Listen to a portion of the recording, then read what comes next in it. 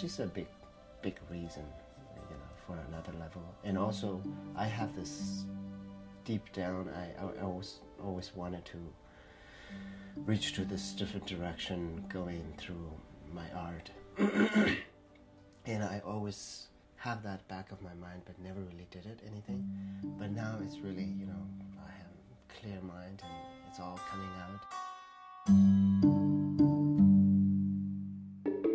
When Sunya came, she's a wonderful, but I was going through a lot of different things, not only her, but like lifestyles and all kinds of stuff. But she really did help me, and the process, that like her face, and I remember one day I was going out and came home. Hanging out with a friend, and I had a little night, party night, and came home and looked at her face, and this clear, innocent, and very clear eyes looking at me. I just felt really guilty because I thought, this little thing really deserved me to look back very clearly, from clearly back. I think that's probably the best thing I can give back to her, rather than, like love and all that. I think it all comes together, but I thought it was such a valuable thing, and I looked at her face and I said, okay, I'll stay clear for you. Buddha always said that. Buddha said everyone have human nature, the human nature, the pure nature, and that means the Buddha nature, the nature, the Buddha meaning the awakened nature. So which everyone have it, and I felt like one of the sentient beings, and I felt that little connection there. So I thought that's kind of nice, and I think it's really nice for me to have that transition, drawing Buddha to move to the next level, because when I studied the traditional painting, I started from the Buddha, doing his head and in a proportion, and now I'm sort of the full circle. I'm doing Buddha himself, and to move to the next level. So I think it's nice. It has this sort of sense of this whole mandala shape.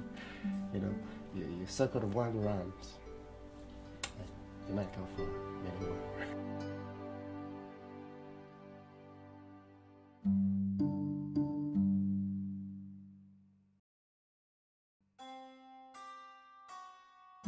I found that after when I came to Canada, and I think I must admit that I found Canadian or Western